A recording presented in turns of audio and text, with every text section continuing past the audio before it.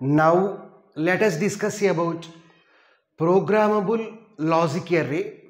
In short, we can call as PLA. Let's see the first point.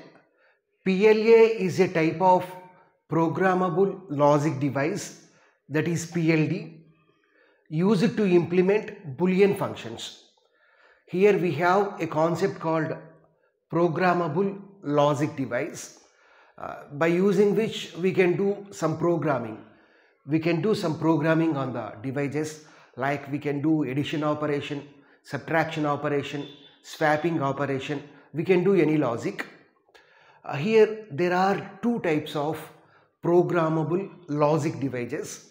The first one is programmable logic array, that is PLA, and the second one is programmable array logic, that is PAL. In this video we are going to discuss about the first PLD component, that is programmable logic array, PLA. So now let's see what is PLA. So with the help of PLA or PAL, we can implement any Boolean function. PLA has programmable AND gate array followed by OR gate array. So here we have programmable AND gate array. So AND gate array means we will have a collection of AND gates. Programmable, so that means we can perform some operations on the AND gates followed by a programmable OR gate array, followed by programmable OR gate array. So that means we will have a collection of OR gates and we can do some programming on the OR gates also. So let's see an example. Here two Boolean functions are given. The first function is sigma m of 3, 5, 7. So that means these are minterms, and f2 equal to sigma m of 4, 5, 7. So these are also minterms. So in the examination they may give some truth table, or directly they will give the Boolean expressions, or they will give some Boolean functions like this. Okay, implement the Boolean functions using PLA. So that is our target here. We have to implement these Boolean functions with the help of the PLA diagram. So first here we have two Boolean functions are given. So first we have to identify, first we have to obtain the Boolean expression for these two functions. Here the maximum term is 7. So 7 means 3 variable Karnaugh map is enough. So let us assume that input variables are ABC. So this is for F1, first expression, first Boolean function, and this Karnaugh map is for F2, second Boolean function. So 3 variable Karnaugh map. So this Karnaugh represents A, this Karnaugh represents BC. So 0, 1, 2, 3, 4, 5, 6, 7. If we observe the first Boolean function 3, 5, 7. So this is 3, 5, 7. So we have to put 1 in these 3 cells. So we can combine these 2 cells as a group. We can combine these 2 cells as a group. So F1 equal to, if you observe here, so this is A. If you observe these two, 1 is common. So 1 means second one is common, that is C. So AC plus, if you observe this group, the A value is changing from 0 to 1. So there is no need to consider that.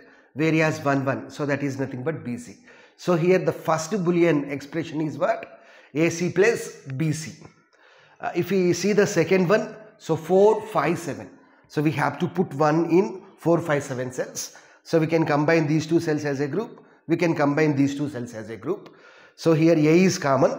If we observe the first one, so first 0 is common.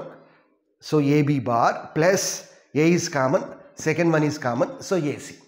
So if we observe these two functions, so first Boolean function contains AC and BC. Second Boolean function contains AB bar plus AC. So here AC is appearing twice. So we can eliminate one AC. We have to consider only one AC now. Okay. And after that we have to draw the PLA programming table or program table or product table. So this is very, very important, product table. So they may give question on product table also.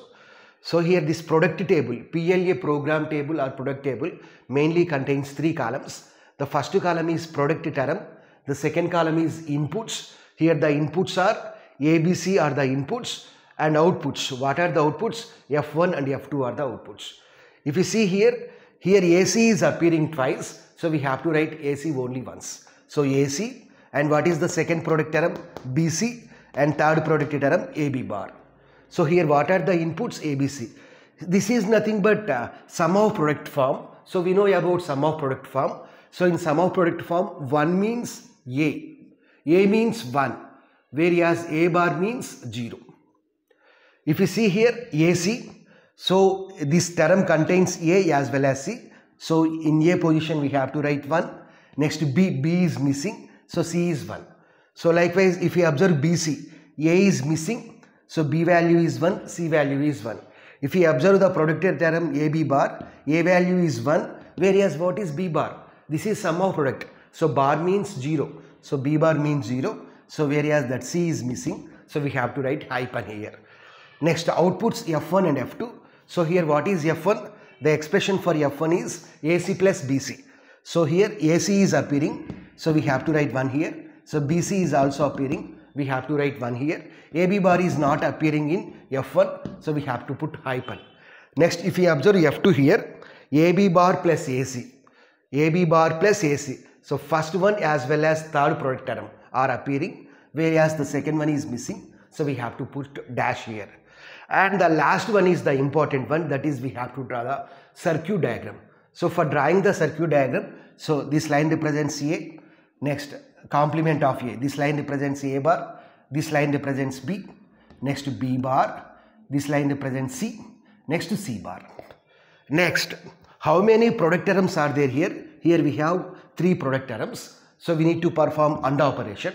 So that's why we have taken 3 AND gates. So directly we have to draw a line like this. Okay. So directly we have to draw a line like this. So for the second AND gate also this is the line. For the third AND gate also this is the line. If you observe AC, AC means AC. So we have to write a cross mark here. We need to perform product operation on A and C. So we have to put a cross mark on A, that intersection point, as well as C also. Next, what is the second AND gate? BC. So we have to put a cross mark on this B as well as C.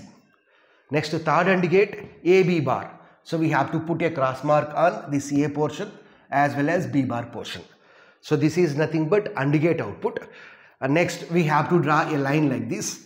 We have to draw a line like this. So draw a line, draw a line, draw a line.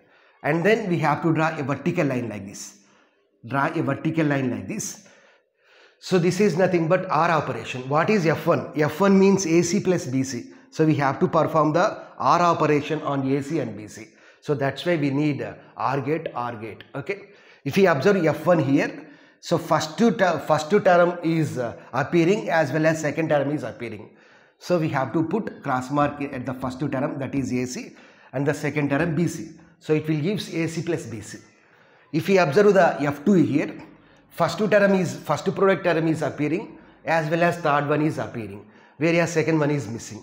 So we have to put cross mark at the first as well as third. So this is nothing but the circuit diagram. So this is about PLA or programmable logic